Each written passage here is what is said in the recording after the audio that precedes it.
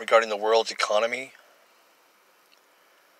In the name of the Father, and the Son, and the Holy Spirit, Lord, hear our prayer. Father in heaven, I ask about our economy here in America, this president, and all the people who try to cause it to fail, or all the people who try to make us be like Hitler.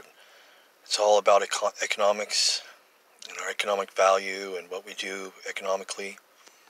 That everybody's of value to us who's our enemy, or the enemy of the church, whatever it is, and how they use it to manipulate the whole globe, God. And now we have these people who are Russian and Chinese against us, trying to control our economy, global powers, and all the deceit involved.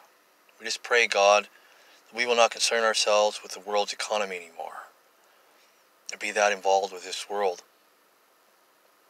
and that you will set us apart so that we do business as Christ's people, not as this world, or value this world that way. Concern ourselves every day with the economy of this world. Help us, God, that we have what we need to work things the right way, not the way